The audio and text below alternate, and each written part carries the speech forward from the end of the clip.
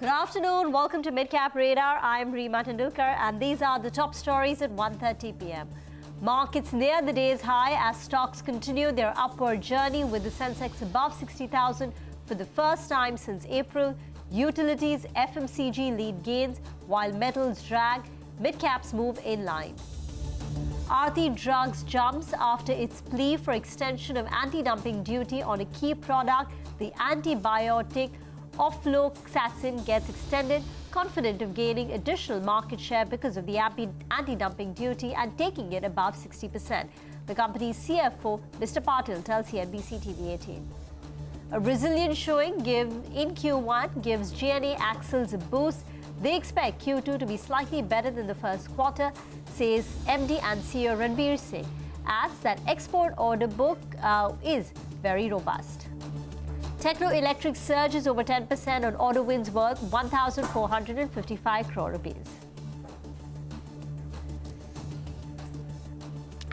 Welcome to Midcap Radar. For the markets, it's absolutely fantastic and spectacular.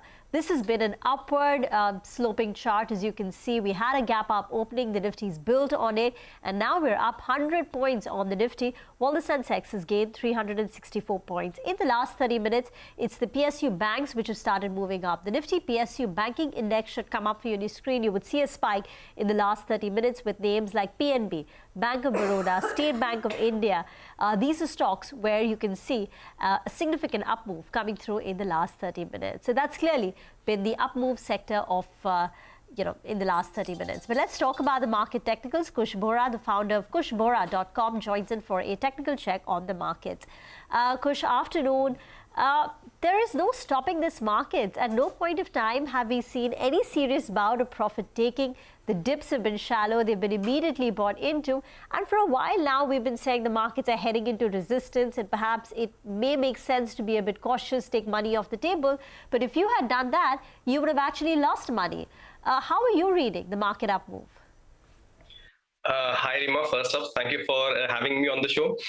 You almost stole, my lines. You stole, words out of my mouth. This is exactly what, has been happening. And this is what our view is that, the consensus view is that the markets are ripe for, a bout of profit booking. But then that's been the view since 17,400 and 17,500. And we're staring at almost 18,000 now, correct?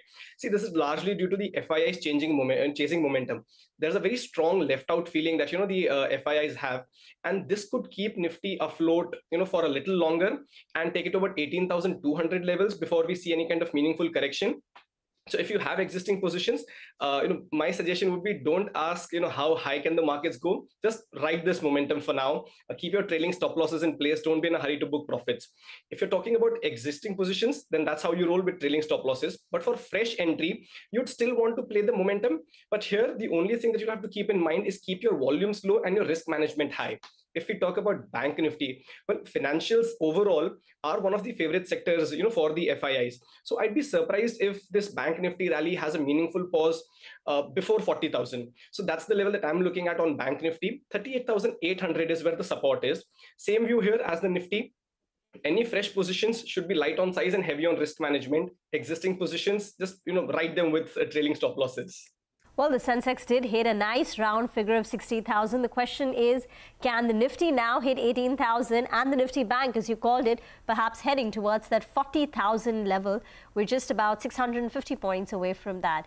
But does it make sense to go long at the current juncture?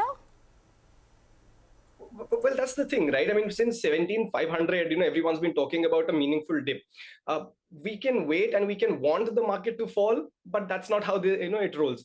Now, if you look at the data, 17,800 call option had a very strong base this morning. With the kind of up move we've seen, that's actually shifted to 18,000. Also, when the markets are in the momentum and there's so much liquidity, I can call it now because of the FII buying. When there's so much liquidity chasing so few stocks and the indices, then levels become secondary and the trend and the momentum becomes primary. So even though I don't suggest going all out and chasing momentum, if you want to play this, because you'd have a very strong left out feeling, as I said, just like the FIIs, if you sat this one out. So if you take fresh positions, keep your positions very light and have strict stop losses or even hedge your positions. That's how you should go about playing the indices. But then there's a lot of potential in the stocks, because index-wise, we're about 2.5, about 3% away from the highs. But the small cap, mid cap indices are about 15 to 20% away. So then there's still a lot of potential, in the stocks to rise, at least in the mid cap and the small cap space. So let's talk about these mid and small caps where there is a potential and opportunity. What would be your trading ideas? Sure. Two picks. The first one is KPIT Tech. Now, the tech sector's overall seen, quite a bit of bounce, but KPIT Tech has been, a rank outperformer here. The stock's seen a bit of a slide, over the last few sessions, but otherwise the momentum is intact. The trend's positive. It's trading above its averages, and 570 was a key resistance zone. The stock's crossed it and it's trading higher. So here the immediate target would be 600 and the stop loss would be 555. The second stock is from the real estate space. We like practically everything in the real estate space, be it home improvement themes or, financing themes or the real estate developers per se. So my pick here would be Lodha. The stock's seen a bit of a correction, but it's now trading above its 200-day moving average. The indicator setup is, fairly positive. So here an immediate target would be for 1200 and a stop loss of 1090. You can go long on Lodha with these levels. Thank you very much, Kush, for joining in. This is now our mid-cap mover special segment. Sonia is standing by, and she's going to take us through the mid-caps that are moving around in trade. Sonia. Well, it was actually a problem of plenty because there's so many stocks that are charging ahead, but I picked some of them. Fresh 52-week highs for a lot of these names that you're seeing trend. Chola Investment, Tata Elxsi, of course, has been the stock of the season. Terrific run over there. Lakshmi Machine Works, ABB India, a lot of these capital goods stocks are hitting fresh 52-week highs. That's one pocket. Midcap IT has come back in a big way. So just look at this. Happiest Mind is up about 8%, L&T Tech up 4%, Coforge, Emphasis, Persistent Systems, Mindtree, you name it. And these stocks are up anywhere between about 4 to 5% apiece. On the losing side, few and far between really. But I've picked up a few stocks. Sugar stocks have been under a lot of pressure. Bajaj Hindustan down 12.5%. Zomato under a little bit of pressure, underperforming the market today. NHPC and Indiabulls Real Estate are a couple of other stocks. But really, it's all about the gaining stocks and plenty of pockets doing well in the mid-cap space. Indeed. Thank you very much, Sonia, for joining in with that list. Get into a break. Up next, we'll put the spotlight on a few mid-caps. Campus Activewear is a stock which is reacting to a CLSA brokerage note where they've increased the target price. The stock has surged 4.5%. More details on the other. Back, Hikal is a stock that is moving up on very large volumes. Today, the stock is up 8.5%. This month itself, the stock has seen a rally of close to about 30%. But if you look at the one-year chart, and you would see the stock is rebounding after some serious correction. The 52-week high on Hikal was a level above 700 that it hit sometime in September. After that, the stock went all the way down to 212. That was a 52-week low, 212 on Hikal sometime in June. And since then, the stock has rebounded close to about 100 rupees. And today as well, it's moving up with considerable strength, extending the up move over the last few days. Another stock that we're tracking very closely is Campus Activewear. In fact, that's a stock on our mid-cap spotlight segment. Mangalam is joining in to tell us more. Mangalam.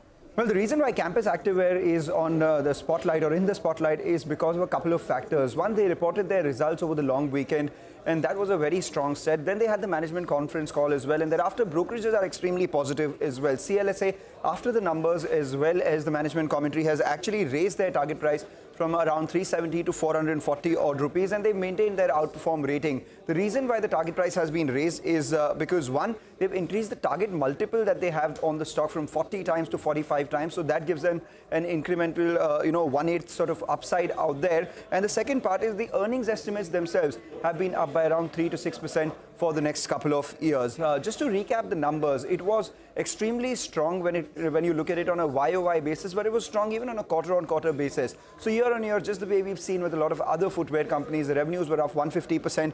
The EBITDA actually stood out with a growth of almost 287%, and as a result of which, on a low base, the net profit jumped almost 14 times. But importantly, and the points that stood out for me in the numbers were, one, the average selling price increased by just around 3%, and most of the sales were led by volume growth, which came in at 141 odd %. And in that, the product mix has been veering towards the premiumization, because if you look at their overall portfolio, products upwards of 1,500 rupees, their contribution increased from 31% all the way up to 41%, and products between 1,050 and 1,500 have seen an increase from 21.1% to around 23.4%.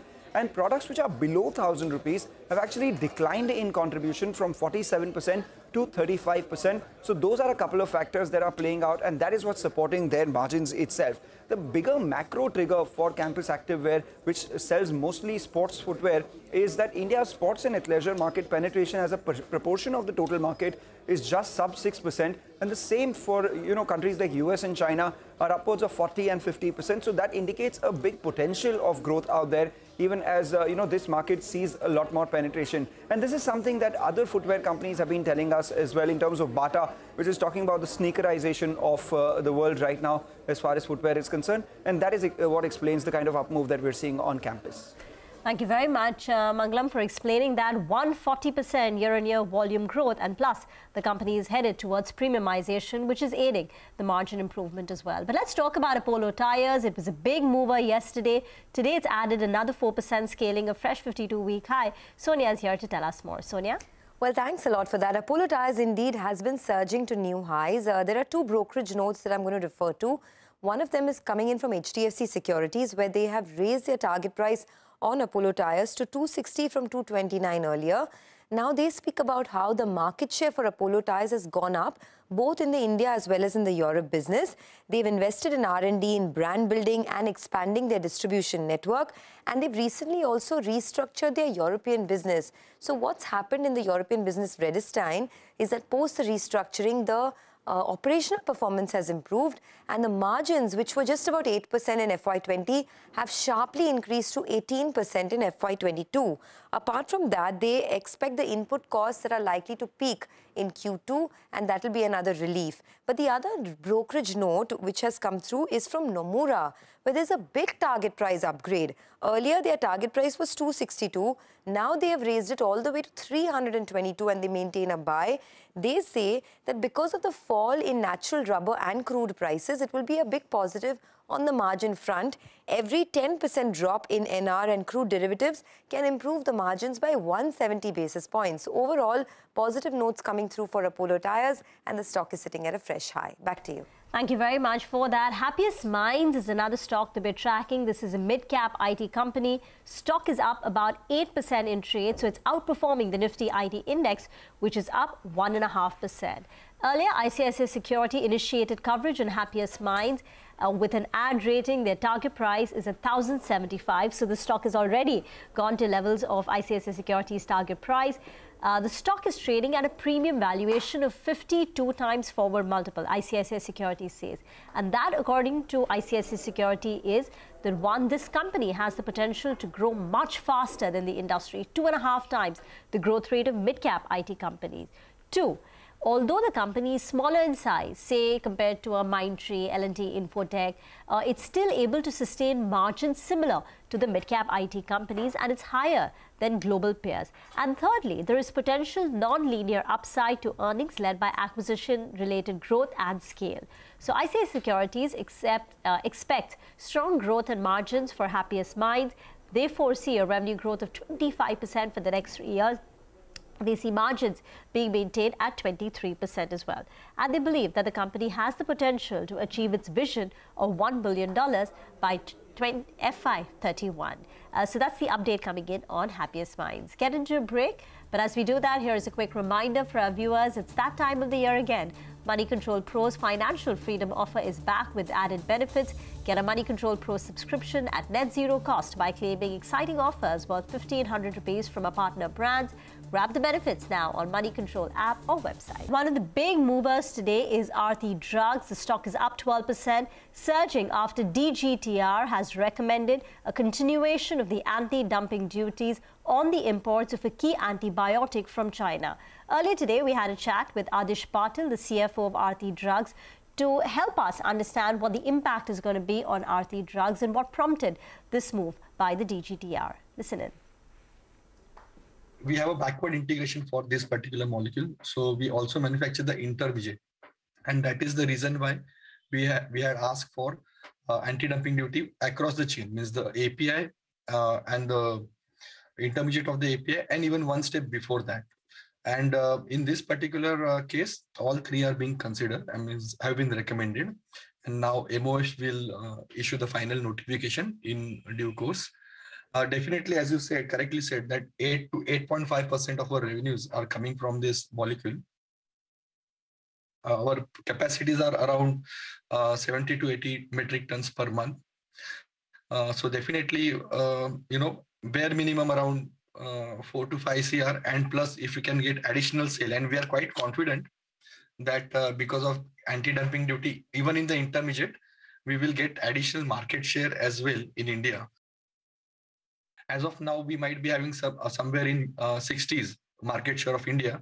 So that can definitely go up now significantly. Last year, as you were asking, around 300 to 400 tons kind of intermediate plus final API came into Indian market. And for us, domestic is the only market. And we can easily manufacture more than 100 tons per month if required, because we have a spare facility also for this particular molecule, which can take care of entire India's demand if required. Another stock which is on our radar is Techno Electric. Well, this one's won a big order, 1,455 crore, and this is the second order that the company has won in the recent past. On 13th August, the company informed the exchanges about an order win worth 680 crores, so totaling more than 2,000 crore of order wins for Techno Electric in the last couple of days, and that's what's gotten the street very excited. Earlier today, we also had a chat with the company's MD, Mr. P.P. Gupta, and he said that this particular order, which they've announced today of 1,455 crore from Rajasthan, will be completed by December 2024. But the industry has now started seeing a pickup in orders. So he did say that in the last 2 or 3 years, the big order wins were missing, but now they seem to be coming back. The company is targeting an order intake of 3,000 to 3,500 crores for this year. Their unexecuted order book is 3,200 crores. They are looking at about a 25% top line growth. So for FY23, their revenue guidance is close to 1,300 crore rupees. But by FY25, they are looking at revenues of close to 2,000 crore rupees, which means it would be double compared to the FY22 numbers. And they have an ongoing buyback right now, 160 crore. But their plan is that in the next 3 years, including the current year, they will return 500 crores by way of capital to the shareholders. But on that note, listen to what the MD, P.P. Gupta, told us earlier. For the last 3-4 years, we have been starved of large value orders, quality orders, and a lot of slowdowns in our industry, which is coming back now, and it is as good as pre-election years now. So we are, whatever growth we lost in last 3-4 years, we want to make up in next 3 years. We want to see our double line growing, top line growing to double from the present level. And we anticipate our order intake this year will be no less than 3,000 to 3,500 CR, out of which 1,900 CR we have already achieved. 23, we are targeting a top line of around 1,250 to 1,300 CR. Present, the last year we closed with around 1,050 CR. As against 850 CR a year before. Our buyback is already on for around 160 CR at the moment. And we intend paying out 500 CR to our investors over next 3 years, which includes 180 CR this year and a similar amount in next 2 years additionally in the form of dividends and buybacks. It will continue. Okay, that's the word coming in from Techno Electric. For the markets, the banks are trying to play a catch-up. Since morning, the banks have been underperforming, while the Nifty and the Sensex were up 0.5%. The Nifty bank was just up. It was either flat or just up 0.1%. But now you can see the PSU banks trying to play a catch-up. The Nifty PSU banking index is up 1.3%. And names like Bank of Baroda, PNB, State Bank of India, you can see a surge coming through in names.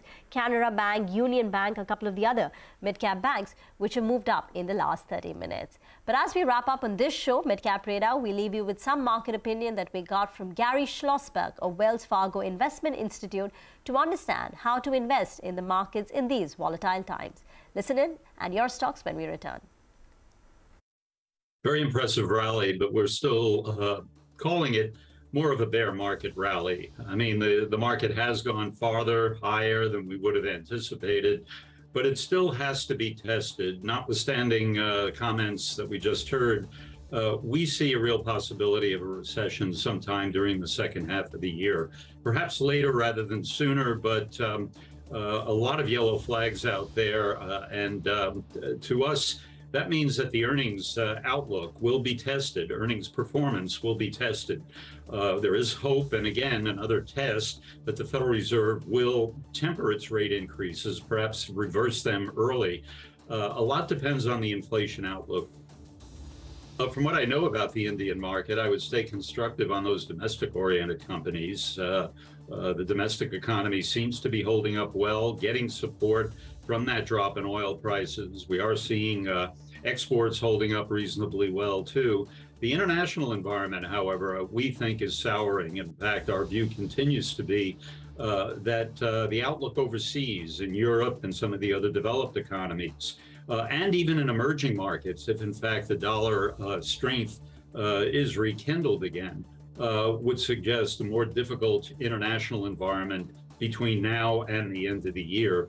But we see opportunities in the domestic market in India based on that tailwind from economic growth.